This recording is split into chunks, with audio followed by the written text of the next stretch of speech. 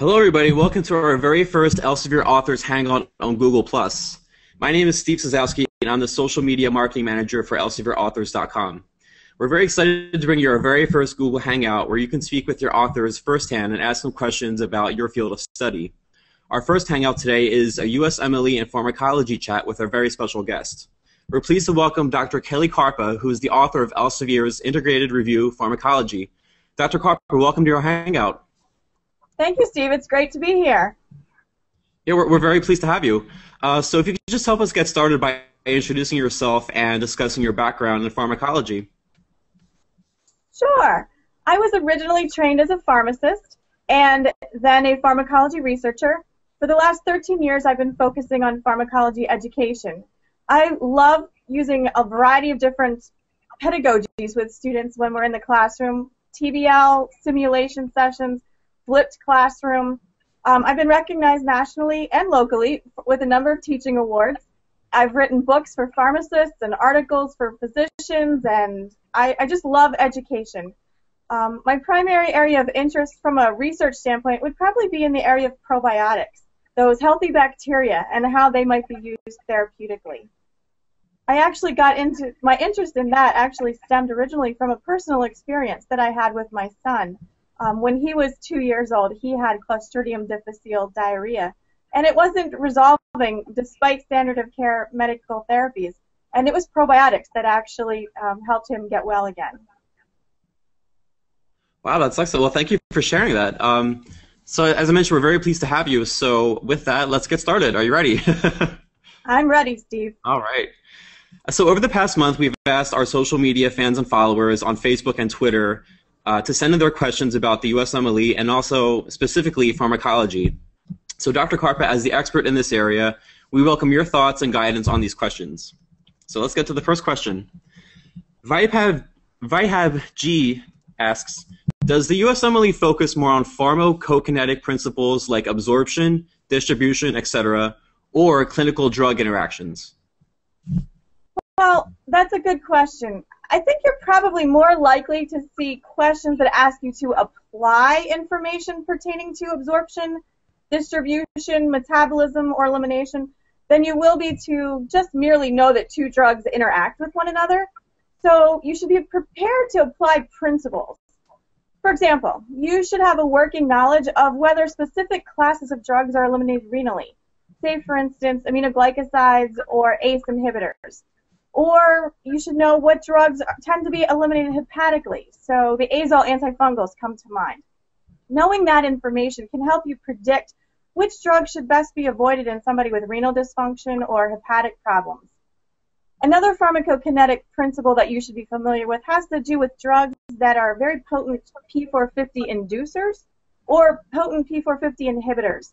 Knowing this information will also allow you to predict the outcomes of what a drug interaction might be.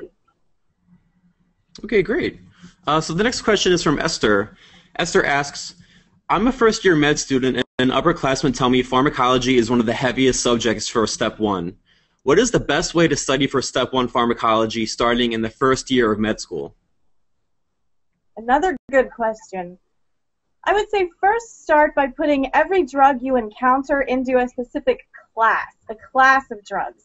There's probably thousands of individual medications, and it's going to be impossible for you to keep thousands of drugs straight. So instead, consider drugs in terms of the class of agent that they're in. There's probably only 60 to 100 different classes, so it will just make things a lot simpler for you to keep track of.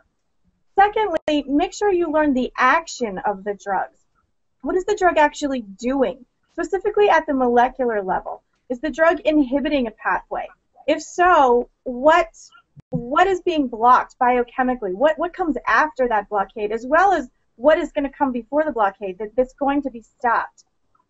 This will also cause you to think about the side effects. Once you know how the drug works, you'll also have a good feeling for what problems might come from that action. And then, of course, thinking about elimination, how's the drug gotten rid of by the body, kidneys, or liver. Once you start having a good handle on these parameters, then you can worry about things like drug interactions. We used to tell our students here at Penn State, you should know how a drug gets in, how a drug gets out, and what it does while it's there. And I think, actually, well, that was a good strategy for students. I heard recently another strategy that's used by Case Western students. They actually use the acronym CASED, C-A-S-E-D, where each letter stands for C for class, A for action, S for side effects, E for elimination, and D for drug interaction. So that's a good mnemonic to use when you're approaching each and every medication. Very cool. I wonder if that's a coincidence that it came from Case Western. I'm sure it's not. All right, very cool. So the next question is from Abi. Abi asks, what can I use for a very quick but thorough high-yield review of all the pharm I need to know to ace Usmle Step 2? Well, personally, I think the Elsevier's Integrated Pharmacology Review is a great source. It's an organ-based review book, and that's consistent with how many medical schools are actually teaching pharmacology in an organ-based fashion. The book also integrates very nicely with other disciplines, so there's biochemistry links, there's links back to physiology, there's links to clinical medicine. So in reviewing pharmacology, you're actually reviewing all of these other disciplines simultaneously. I'm a very visually oriented person, so one of the things that I love about the textbook is how colorful everything is. Since pharmacology is so based on mechanisms of action, there's plenty of colored figures showing the actions of drugs. There's boxes, there's tables, and unlike some textbooks where you can kind of read the text and ignore the figures and tables, this one is so jam-packed with high-yield information you really can't ignore anything. It's all relevant. And it also is very thorough in certain areas where medical students traditionally struggle, like cardiology, for example, or autonomics, or anti-infective drugs. These are areas that are definitely high yield for USMLE, and notoriously students have problems with these areas. And the text has received special kudos from both students and other educator faculty experts alike in these specific topic areas. Very cool. I actually have the book handy with me right here. This is what the cover looks like. So it's Elsevier's Integrated Review Pharmacology. And I'll talk about this after our Hangout so that everyone who's interested in the book can go on the web and learn more about it. So the next question is from Aaron S. And I apologize if I mispronounce some of these words. Now, how does trimethoprim sulfamethoxazole cause creatinine to increase? Creatinine, I think it's. So how does trimethoprim sulfamethoxazole cause creatinine to increase? That is a fabulous question. Just because that's a mouthful, I'm going to refer to that drug combination as Bactrim, because it's easier to say. So Bactrim, while it can cause acute interstitial nephritis, the most frequent cause for an increase in creatinine is actually an artifact. Bactrim inhibits a cationic transporter that's also responsible for creatinine secretion. In so doing, serum creatinine is going to be elevated without an actual decrease in glomerular filtration rate. Another thing that's even more interesting, I think, because it is clinically relevant, has to do with the fact that this drug combination, specifically the trimethoprim, can actually cause hyperkalemia. And the reason for that is that trimethoprim inhibits a sodium channel on the luminal membrane. When you block that sodium channel, it decreases the driving force of the sodium-potassium ATPase on the basolateral membrane. As such, with less sodium being reabsorbed, there's less of a driving force for that sodium-potassium ATPase to exchange sodium for potassium. So potassium doesn't get lost in the urine and instead gets retained. So remember to be especially cautious clinically when using Bactrim in patients that have pre-existing renal dysfunction, or folks that are also taking ACE inhibitors, or they're using potassium-sparing diuretics. Many of you also remember that good hydration is also very important so that sulfamethoxazole doesn't precipitate out and cause kidney stones in these patients. So that was a fabulous question that actually brought out some other renal-related activities of that drug. Thank you. I think someone actually must have been calling you for another question. They'll have to join the next Hangout. That's right. Okay, so moving on to the next question, and I'm afraid to say that I'm sad to say that this is our last question for today. Ahmad M. writes, Why is Tramadol classified as an opioid when it also seems to have SNRI activity? Well, that's another good question. So Tramadol has both weak opioid activity, and it also inhibits the reuptake of serotonin and norepinephrine. So it's similar to some of our antidepressant drugs. Those latter effects of Tramadol may actually help to modulate the emotional aspects of pain. The drug has been studied as a treatment for pain, and it also does have potential for abuse, especially for people in whom drug abuse has been a problem in the past.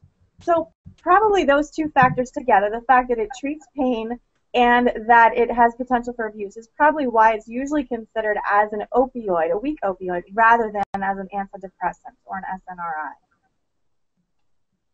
Very nice. So we have some great questions, and thank you again for answering them.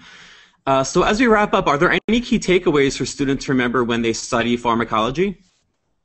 Sure, there's a few tips that I can think of, some of which we've already started to allude to a little bit, but I think focusing on class and action are the two big key points that students should remember. Remember that when they're thinking about the actions of drugs, to also think about the underlying biochemistry or the underlying physiology of where the drug is in fact working. So studying pharmacology is actually a fabulous way to also review some of those other basic science disciplines. I think it's important that students not try to memorize random facts, because once they understand the actions of a drug, they'll actually automatically understand some of the other things that are happening in terms of side effects or understanding how the drug is eliminated. Some of those other things will just start to make sense once they understand the mechanism of action of the drug. So that would be my first tip. My second tip is that when students learn mechanisms, they shouldn't just memorize a random catchphrase.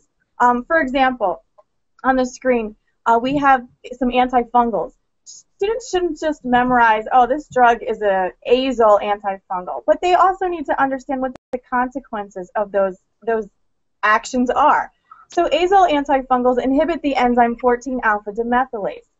The students need to understand what's happening on both sides of that enzyme, that in so doing, that enzyme is responsible for ergosterol synthesis. And by not having that enzyme functional, is also causing the accumulation of squalene inside the cell, or linosterol inside the cell. So students might not see a question based on, what is the mechanism of fluconazole, but might actually be asked, what intracellular component does a drug such as fluconazole actually cause to increase? So, linosterol would be the correct answer there. Another tip that comes to mind is that it's not enough to just associate a drug with a disease. This is a problem that I see students making a lot of times. And a great example of this has to do with a story that a nursing faculty member told me recently. She was on the wards with one of her students, and the student was giving a proton pump inhibitor. So we know that proton pump inhibitors are used to treat and prevent managed stomach ulcers. Well, the nurse asked her student, why are you giving this proton pump inhibitor to this patient in the ICU?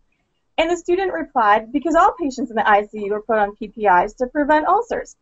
Well, the preceptor took that just a little bit further and questioned the student some more, and the student responded, because these patients in the ICU are prone to decubitus ulcers. The proton pump inhibitor protects the patient from bed sores. So, as you know pharmacology, and if you think proton pump inhibitors are used to prevent the type of ulcers that cause bed sores, you probably need to go back and review your pharmacology again, because in actuality, proton pump inhibitors are for stomach ulcers, not decubitus ulcers. So a good example of why it's not okay just to memorize a drug and its disease, but actually understand the mechanism of action. I feel like I'll give one more tip, and I feel like I'm starting to sound like a broken record, focusing on drug class and drug action. But again, when students encounter a drug name, they need to go back and figure out which class of drugs that drug fits into. And they also need to start looking at what some of the other drug names are that fit into that same class. Because, in reality, in your classroom setting or your hospital environment, you might have only heard about lisinopril, because that's the drug that's on formulary at your hospital. But in reality, there's probably another 7 or 8 ACE inhibitors that you need to recognize, because on USMLEs, you might not be tested on lisinopril. You might be tested on enalapril. But if you know the drugs and the class and how that class works, you'll be fine. Along those same lines, you'll also recognize then that a lot of drugs actually have this, that work by similar mechanisms, have the same suffix. So we've got our olols, we've got our prils, and our sartans. Once students begin to recognize the pattern, that really takes a lot of the pressure off learning individual drug names. At the same time, there are some drug classes that just don't follow that nice suffix pattern. And so there's times when students are really just going to need to learn drug names and be able to recognize them. And NSAIDs are a great example. Ibuprofen doesn't sound anything like ketorolac, but they work by the same mechanism. And once students understand the mechanism of the class, they can answer questions about either drug, Steve. So again, class and action are the two biggest things when studying pharmacology. Well, thank you for those tips. They're very helpful. So thank you so much for joining us today. We appreciate it. It's been my pleasure, Steve. Thanks for having me.